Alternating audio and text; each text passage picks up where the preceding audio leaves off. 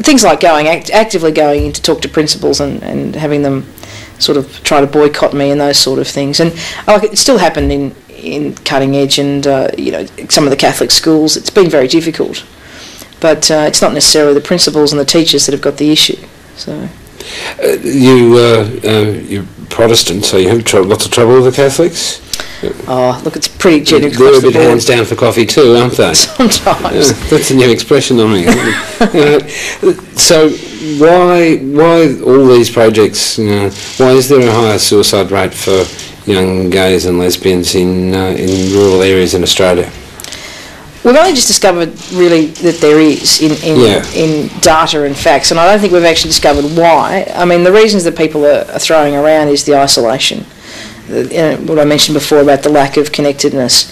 I even met a young person, I remember it was many years ago now, who didn't even actually know that homosexuality was a sexuality.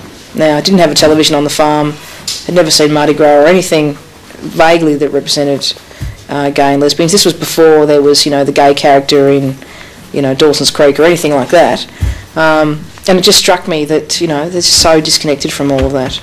Yeah. Yeah, we all knew we were the only ones back in the country at some stage or another. So what sort of aspirations would you have for the same-sex attracted youth project that you've been running? Do you think it has a future? Does it is it going to solve the problems of all the young gays and lesbians in Goulburn Valley? I don't know whether it's going to solve all the problems, but I think it's certainly going to train a lot of the professionals that will be the first line people that come in contact with them, the doctors, the GPs, the local government, police. Try and change some of the cultures within those organisations and how they work with young people. I think that's going to be important because young people will come, go, leave, stay, and there'll always be a new lot of young people. So to be sustainable. Even without you recruiting them? Even without us recruiting them, absolutely, which is, of course, another drama we come up against on a day-to-day basis. That's an accusation that's been flung at you, I guess? Yeah, absolutely. And it's difficult for gay and lesbian youth workers to work with young people because of the recruitment argument. It's rather difficult, yeah. Well, what is the recruitment argument? Because we're gay and lesbian, therefore we will recruit straight kids to a lifestyle of...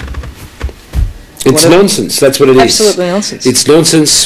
It's nonsense here on Profiles, and it's nonsense here on Ben TV, Channel 31 Melbourne. We'll be back with more Profiles and more of Rowena Allen in just one moment.